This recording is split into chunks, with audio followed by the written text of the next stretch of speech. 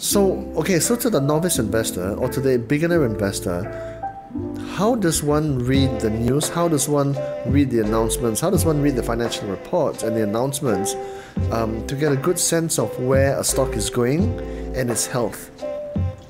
Are there principles behind that? Okay. In other words, the gearing level has to be... The debt levels? The debt.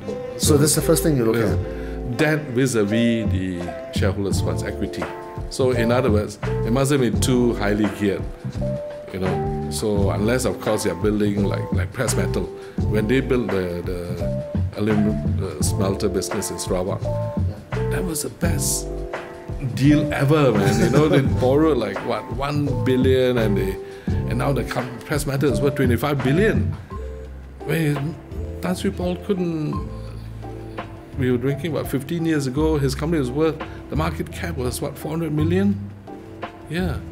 So you've got to borrow for the right business, for the right reasons But in any case, I try to make sure, generally, these companies are highly geared. Okay, other than debt levels, what do you look at?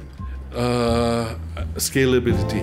So, like I told you, I don't want a situation where it's a fantastic business, but always remain like one shop lot type of business, So I was thinking, from Penang, and I was thinking, that guy in Penang Street, the Penang Chendol and all that. The Chendol guy, yeah.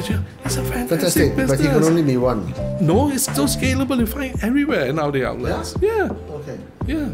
So it's very scalable. Like Warren Buffett says, it has to have the brand equity, the franchise, Yeah. The franchise is very important. In other words, it can't be a business where everyone can duplicate, else you won't have any competitive advantage. Yeah. You need to have the moat, so to speak.